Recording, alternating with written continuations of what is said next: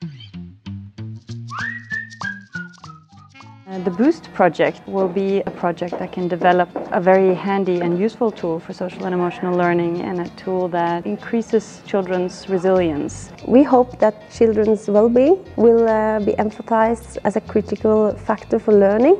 Because we think that it's really important for our students to get a good adaptation, a social and a school climate. As a result, we expect improved well-being and in the long term reduced dropout among students nationally and on EU level. The health component is quite clear.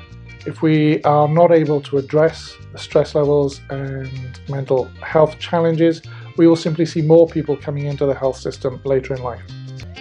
We finish systematic literature review and educational policy review and qualitative research in primary schools. And we are learning the kids to do the best training to teachers, because they get to promote social and emotional competence in a student. And teachers will be more aware of well-being of children and their well-being too. The project itself is focused in 3 different territories, giving us a real mix of both the country context and the educational and health context.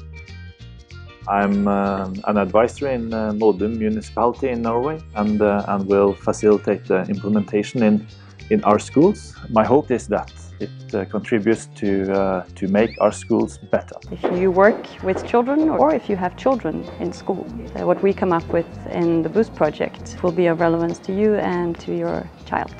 So keep watching, get plugged in, get connected. Make sure you see the results coming out, and we will astound you by the end of the project.